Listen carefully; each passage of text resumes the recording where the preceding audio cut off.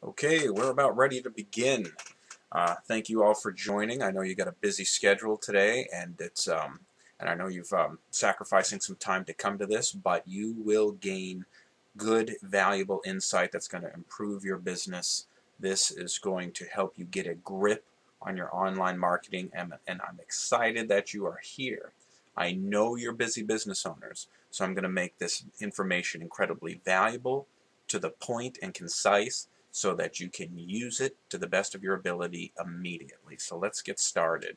What we're going to talk about is your digital marketing for your business, how you are seen on the internet. And no matter what type of business you have, this is vitally important. Matter of fact, this is the most important marketing strategy you need for your business. It must begin here. I cannot emphasize that enough. So you're going to learn the basic strategies of online marketing for your local business. Pretty cool? Let's get started. Now, in this webinar, we're going to give you three things. First is the goal of your online marketing, what it is to look like. We'll be able to take a peek and you'll be able to see what online marketing looks like. The neat thing about digital marketing is it's completely measurable. The guesswork is gone. You know if it's working, you know if it doesn't. That's the nice thing about the digital age is the day of guesswork is over for your online marketing, for any of your marketing. We're going to look at the 4 primary steps for your online marketing. There are 4 things that need to get done, and this is what I'm going to emphasize here. This is the basics for marketing right here. And then I'm going to give you some free online tools to assess your current online presence. You know, when you go into a new mall and you're not sure where you are, you go to the map and there's that little sticker that says you are here. That's what we're going to do. We're going to find out where you are, so thus you know where you need to go. Good? So first, here is something fancy terms called a SERP, or Search Engine Results page, or basically this is a Google search, right? And what you see at the top, highlighted in green, is the SEM, or pay-per-click, and then you have these other blue listings below it, and then below that you have Google+. So let me get my pointer ready so I can highlight a few things for you. So right here we have the pay-per-click, and then down below the SEO, and then over here is the Google+. This is also pay-per-click, by the way. So let's take a look at this. SEM. This is a very strong place to be. Now, I know a lot of you are already thinking, I never push these buttons. I never click these links. I never go here because I know they're ads. So most likely you're looking here in the SEO section. And this is obviously where the organic is. This is where the most trusted clicks are. And I'm going to unpack all these in detail in just a moment. And then finally, you've got the Google Plus page, or Google Places, where your business listing would show up organically as well. Now, 2 of these are free. They just take sweat equity, or a lot of work. And then the SEM is obviously paid. But something that I want to point out here is this is what your online presence should look like. You should be here, you should be here, and you should be here. You should be in the SEM, the SEO, and the Google+. Now think about it for a second. Why should you be in all 3 of these locations? If 95% of the clicks on a search happen within the first 7 links, and you're dominating 3 of them, what does that say about the authority and trustworthiness of your business in your local market? Think about it. Think about the effects of that. You know, a lot of times people don't trust the SEM because they know they're just links that might take them to the other side of the country. But what if the SEO reinforces that? And what if the Google Plus page reinforces that? Bottom line is, this is what your online marketing should look like. This is how you know you've arrived, that you are there. At least 2. If you're still afraid of SEM, before we go into unpacking how this is all done, first I want to mention where you need kinds of marketing. And in the past, there's confusion here, so I want to distinguish between the 2. The primary marketing, the fundamental marketing that needs to get done for your business, is the directional marketing. And what that means is when customers are looking for your service, not just your name. So right now, if you Google your name, the business name, you might be found, and that's good. But most people don't remember your name. They just know they need a plumber, they need a pizza, they need a hairdresser. They don't necessarily remember your name. Are you being found by your service in your area? And you can test that right now. Take your smartphone, go to Google, type in your service and your location, and where are you? That gives you a good idea. And the next type is called creative marketing, and this is what you're probably familiar with in the past. If you ever bought a newspaper ad or a radio spot or an ad in a magazine, you're doing creative marketing. And the goal of creative marketing is when you, the business, are looking for customers. So you're doing branding, you're doing top-of-mind awareness. You got a little jingle like Coke does or McDonald's, and you're reminding people of your business. Now, these two work great together, especially when your directional marketing, which is the trunk of the tree, is completed first. That must be done first before you want to go out and spend more money on radio and newspaper. Now, I'm not saying they don't work, but what good is your business branding if they cannot find you easily online by your service? So first we're going to take a look at the directional marketing, and there's the 3 steps to that: the websites, the SEO, and the SEM. See, we're moving through this pretty quick, and I want you to write down your questions that you can send them to me, and because I want to make sure you're understanding what I'm trying to share with you here in a concise, short amount of time. There's 3 primary steps here, which are: 1, your website. You see, back in the day, your website was just pretty much a digital brochure. It answered questions, and maybe you could put some shiny things and sparkly unicorns on it just to make it fun. But nowadays, websites are your primary lead generator. In other words, they should be bringing customers to you. This is your marketing manager, is your website. Your sales manager is your website.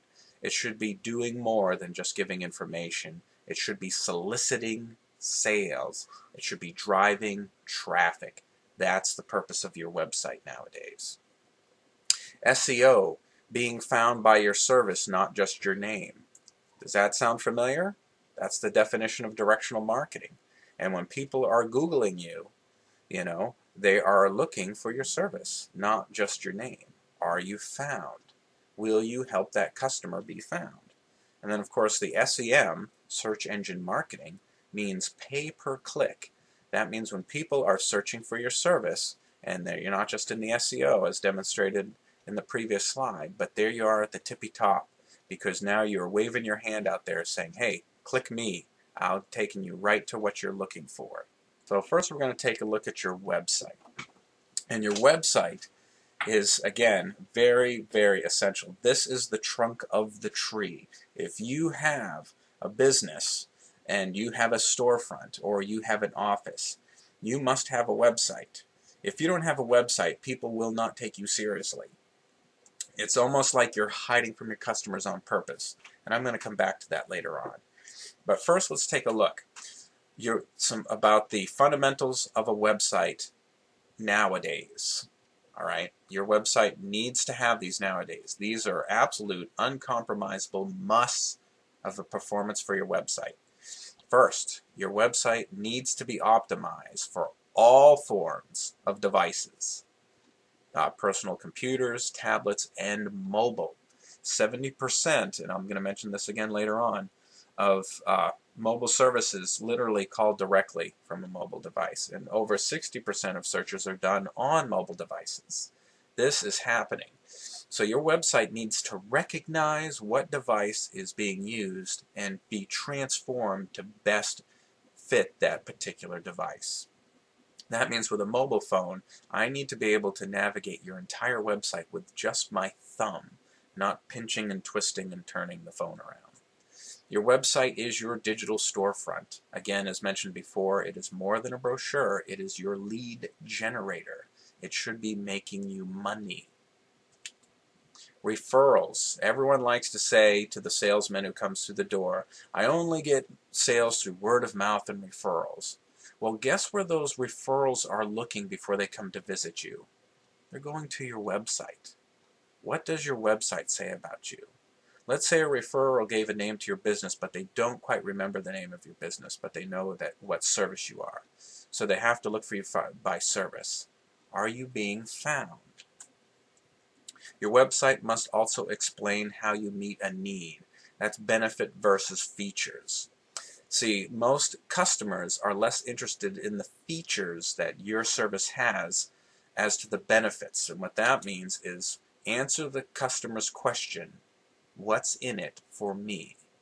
If I was to use your service, what's in it for me? How do I benefit from that as opposed to other folks? And that's the difference between benefits versus features. And something else to emphasize is your website must have a very clear call to action. Email now, or call now, email for a quote. You want these folks, you want to get a call to action from them before they leave your website. That's a lot of information. And again, your time is precious to me, so I want to give you this information. Of course, all this will be available afterwards for you to keep on file so that you can refer back to it. Now let's talk about search engine optimization. That's what SEO stands for. And again, this is being found by your service, not by your name. I cannot emphasize that enough. That is the essential of internet marketing. So with that, a couple things I want to point out is the search engines, Google, Yahoo, and Bing, must see your website first. They're like the local librarian. They get the book first, then they categorize the book before they put it in the card catalog. The search engines have to see your website first so they know what your website's about, so that when people search for your services, they find your website. Okay? Now, one thing I must emphasize, a website without SEO is useless because it makes your website invisible. And an invisible website will not make you money. Pretty logical, right? We're all in business to make money, to sell something to somebody. But if people cannot find you, if Google cannot find you, you are not making money. All right? Now there's two major kinds of SEO. There's on-site, referring to on-site of your website, and then off-site, the work done off your website to get your website found. Now let's unpack this a little more.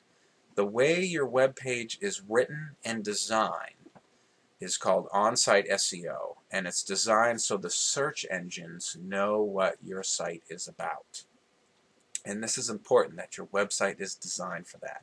So it just can't have pretty pictures. It's got to have pretty pictures, but Google doesn't see images. Google sees what's the image is describing, and that's all done in the back door, so to speak, when the HTML code. I'm trying to avoid tech terms for you and just keeping it basic because you got enough information on your plate already. Off-site SEO encompasses all activity on the internet that talks about your service and directs customers to your site.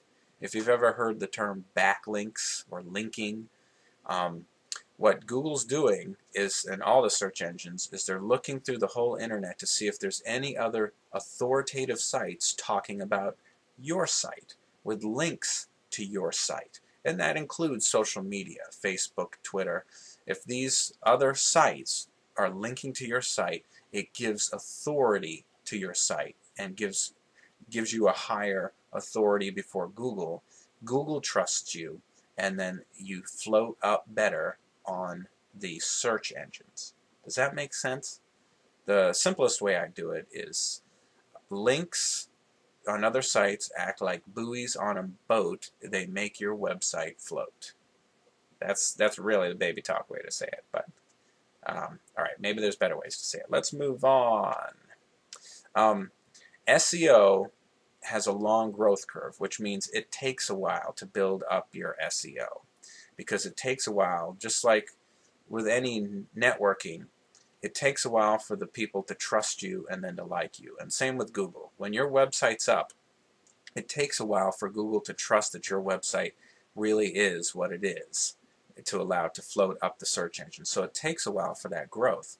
And a while, if it's done right, I'm thinking 3 to 6 months for some solid SEO floating up. The good news is that it has long-term results. Once your website's up in the searches, it tends to stay up there for a while. It can hover up there for a while. But if not maintained, it will eventually float back down the searches as other businesses get their SEO act together. So that's a lot of information, but let's keep moving on. Now, some SEO websites have have SEO baked right into it. Now, there are fundamental SEO work that comes with most website design companies. And when you're looking for a website design company, you want to be asking that company, what SEO bundle comes with my website design? Because I cannot emphasize this enough. A website without SEO is useless. Useless. Make sure that if the company designing your website doesn't do fundamental SEO, don't spend your money with them. I also suggest that you spend the majority of your website budget on the SEO. 70% on SEO, 25% on the website, if you really want to make sure your website is going to work for you. Now, here is a real client of mine, Sante, and they're in Winchester, Virginia, and they bought a website from me and our company back in May of 2013. And their major services is wine, beer, and gourmet foods. And as you can see, there's a picture of it. Now, they did not buy an SEO plan from us. They bought our website package that comes with SEO. Now, let me point out some things for you. They bought the website in May. Before Christmas, and actually this is current now, but even before Christmas, here they are, Gourmet Food, Winchester, Virginia. See, not their name, but the service, the area. Here they are. This is called the Google Carousel, and restaurants in certain verticals or industries will be in this type of market. They'll show up in something called the Carousel, listings across the top. So here they are, number 1. We come down here, and now these two are aggregated sites. They're not real websites. Here, the first organic and the second organic SEO sites is Sante for gourmet foods. And there they are right at the top, the third and fourth listing for gourmet foods. Now they also sell wine. Now these 3 sites here on this carousel have been around for at least a decade. Sante comes up in less than 6 months. They're in the carousel here. Now look down here. They're number 3 in the organic listings for wine in Winchester, Virginia. And these 2 sites here are the same business. This is their organic search. This is Yelp, an aggregation site. But the first true organic site is, again, Sante. And finally, for beer or gourmet beers, again, here's Sante right here in the carousel. And again, here's the 10-year-old competitor. And then here they are, number 2 under the searches. And if we were to go down further into their Google Plus pages or Google Business pages, they would be there on there as well. So in less than 6 months, under their 3 main services, under their area, they are at minimum the 3rd and 4th listings, plus their Google Pluses. So they are showing up 3 different times with just the baked-in SEO. All right, this is how your website should be performing. And if you go to my blog, you'll find out that one of the sales during the holiday season paid for their entire website marketing program with our company. So SEM, pay per click, not impression. Now, this is where a lot of you may have already tried this, and you found that Google was more than happy to siphon your bank account because you were getting a gazillion clicks and none of them were converting to sales, and you were dropping. I know some of my clients were doing SEM on their own and were losing sometimes $500 a month on pay-per-click advertising. But SEM stands for search engine marketing, and that is a pay-per-click, or you might have heard the term PPC. As your SEO improves, it's possible to claim a spot at the top of the 3 listings by paying to be there, and that's what SEM means. It's search engine marketing. So, in other words, you're paying to be at the top of a search. The benefits of this is it's very quick and it puts you at the top. So while you're waiting for your SEO to improve, you're at the top. And of course, pay-per-click increases your presence in the search results. So if you're, as I demonstrated at the very beginning, if your SEO is in place and you've got a pay-per-click going on and your Google Plus is done correctly, you're there 3 times. You are taking away space from other people to be there and increasing your authority. And of course, that gives you the dominant place in the local search, which is where you want to be. And of course, that increased perceived value, that increased presence in the first 3 locations increases your value and trust, because that's 3 times at the top. All right, well, we covered a lot of SEM, SEO, and pay-per-click. Of course, if you have any questions, there is so much more information to give you, but I want to give you the basics.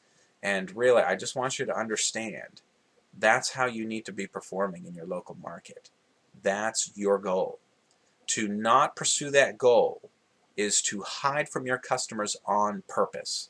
And as a business owner, that does not make sense. So I challenge you and encourage you. That's what your online presence must look like. So pursue it, and pursue it passionately. So now I want to give you the 4th step, and this is a creative marketing strategy, not a directional marketing strategy. And this is something called display advertising. And again, this will work great in conjunction with your directional marketing. So here's how it works. If you've ever used radio, newspaper, or magazines, display advertising is the ultimate, super, way better, cooler, trackable way to do your creative marketing. So if you've ever had faith in print or radio, you are going to love display advertising. It blows the rest of this creative marketing out of the water. It's amazing. I can't say enough about it, but I'm going to show you why. It's so much better. See, that's the neat thing.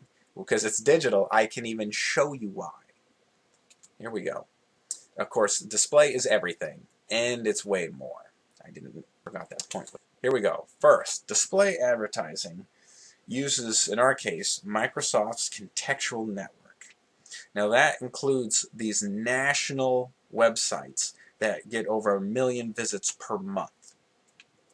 New York Post, NBC News, there's a gazillion of these sites.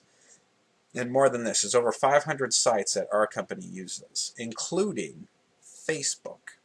And what this is this gets your ads seen and ad seen on all these sites in your local market. Not just so, I mean, obviously, if you're on the East Coast and you sell in your local market, you don't want to reach the West Coast. Not a problem. I'll unpack this all.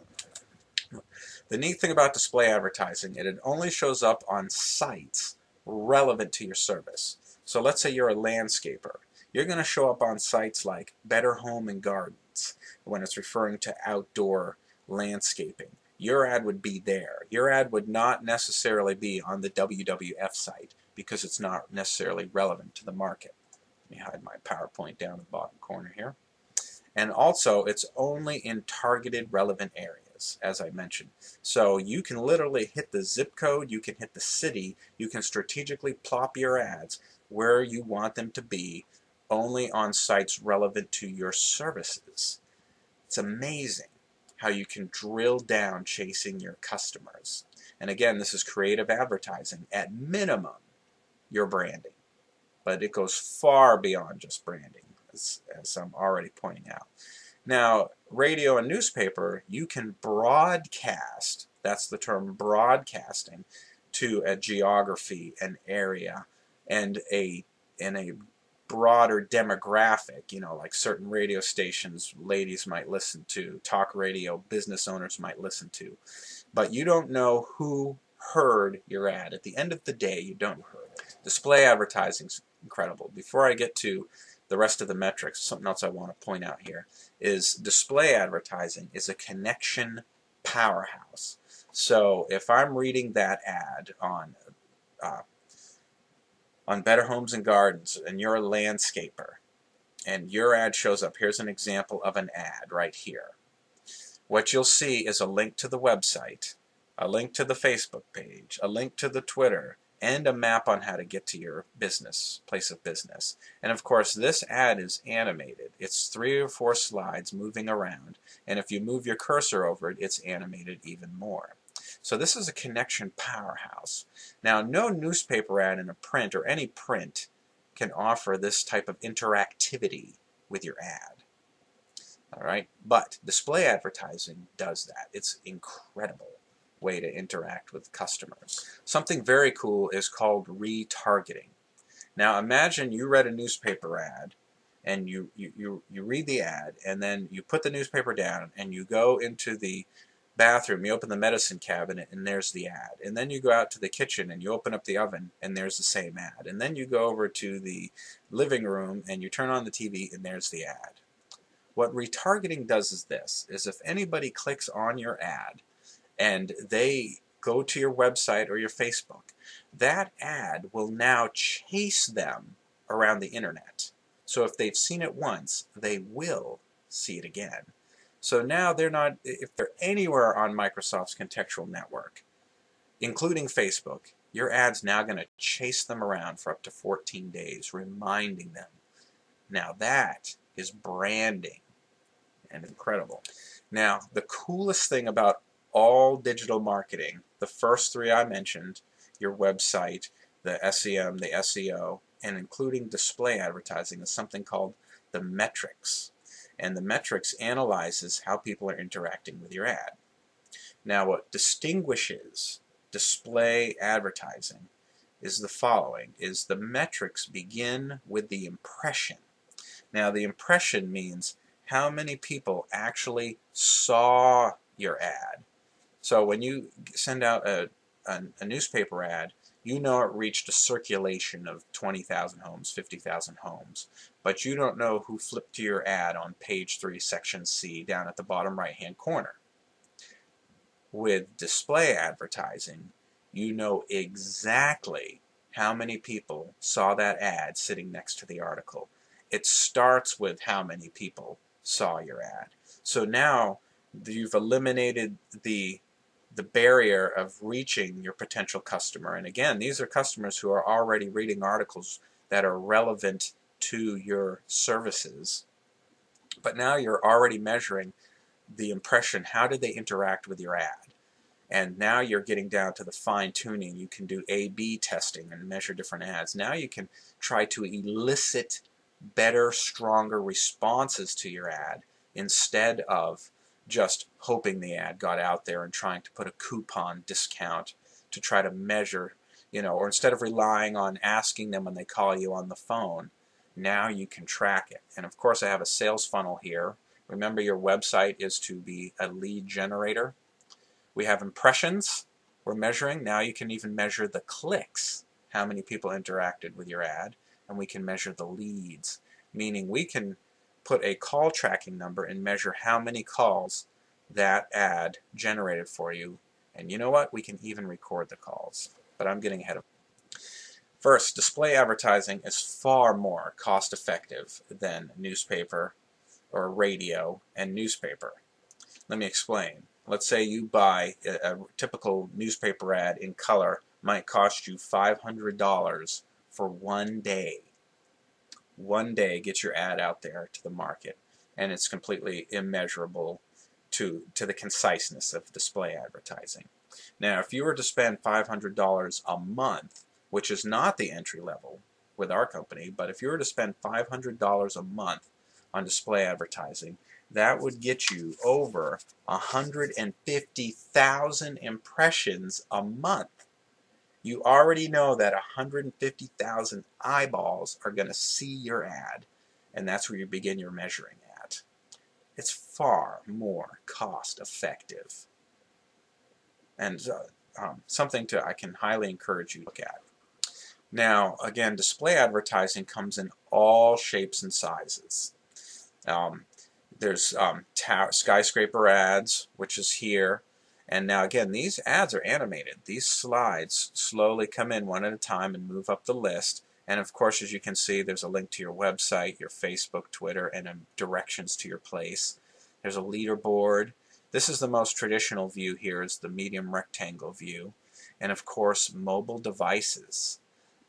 Banner ads will show up on a mobile device. Now take a look at this. A call button. So from the mobile phones, people can call directly to your business. They don't have to click the ad to go to the website to find the phone number to call you. There's the call button. Call, make reservations, find out your business hours. It depends on what call to action you have, but obviously that call to action better have something to do with making a call. I've given you lots of information, so now let's review everything and move from there. First, your website should have a solid SEO program to it. And SEO, again, is being found by your service, not just your name, on the major search engines, Google, Yahoo, and Bing. Now, our secret sauce is Haibu. And for Haibu, 93% of our clients reach Google page 1 in 90 days. No agency can guarantee page 1. So if anyone promises or guarantees page 1, you know that's a yellow flag. But in our case, we're simply stating the statistical facts. SEM, pay per click, always page 1, always on the top. And you pay per click, not impression. So you might get 20,000 impressions just to get 10 clicks. But that's okay. At minimum, you're getting those impressions. And finally, display advertising, which is a creative marketing strategy. And of course, that focuses on the geography, where you are, contextual and behavioral, what customers are reading, and then that retargeting means that the ads will chase them around. And if you'll notice, this is pay per impression, not click. And again, we have a huge list of sites on Microsoft's contextual network. So you want to make sure your website is found on the search engines. That is so fundamental. You want to make sure that you strengthen that authority with some pay-per-click to show up at the top. And then when folks are reading and browsing the internet in other places, they see your ad. So just where the large national brands might be, your ad can be there on those national sites. So now you've strengthen your directional marketing, and then you've spread out your net throughout the rest of the digital world, reminding people, encouraging people, branding your business. And when you add these three up, that is an incredibly strong, simple, strategy-wise way to drive traffic to your website and sales. And again, how can you be sure that this is going to work? Because the coolest part is everything here is completely trackable. It's what I call closed loop marketing. No guesswork is in this anymore. The only guesswork is tweaking it for improvement. But you know that the impressions got out there. You know how many people clicked on your site. You know if your site is up in Google. It's either there or it is not. You know how many people can click. You know how many calls. And again, we can even record the calls to know if this is a genuine lead converting to a sale. Isn't that amazing? The guesswork is over. You can track it all, and you can know exactly how your advertising dollars is working for you. Incredible stuff.